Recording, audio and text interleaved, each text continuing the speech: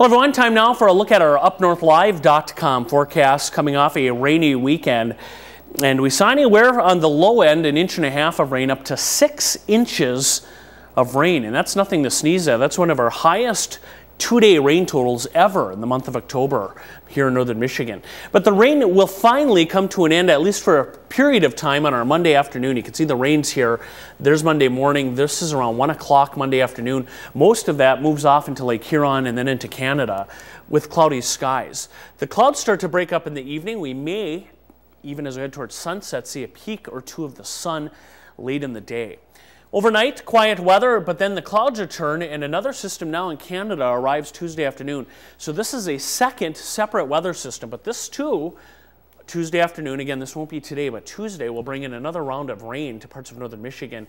That moves off to the east. We clear out again Tuesday night, early Wednesday, and then Wednesday afternoon and evening, it clouds back up, and Wednesday evening, another round of rain arrives. So rain, kind of the common theme here. There's our winds. They have switched now around to the northwest. That's going to keep things cool. I'll show you the temperatures here in a moment, but we have that northwest wind that will funnel into northern Michigan before slackening off and diminishing late Monday night. In fact, if anything, winds becoming calm by early Tuesday.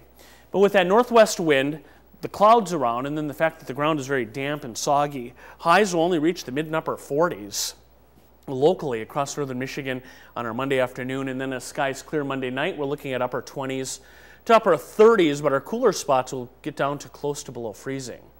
There's the Storm Team 7-day forecast. You can see the gradual warming trend and also those periods of rain. One of them ending today, another one in our northern counties Tuesday afternoon, another area of rain arriving late Wednesday in the afternoon and evening, and then we also have the chance for some rain on Friday. Temperatures will warm. We're in the mid-60s by Wednesday.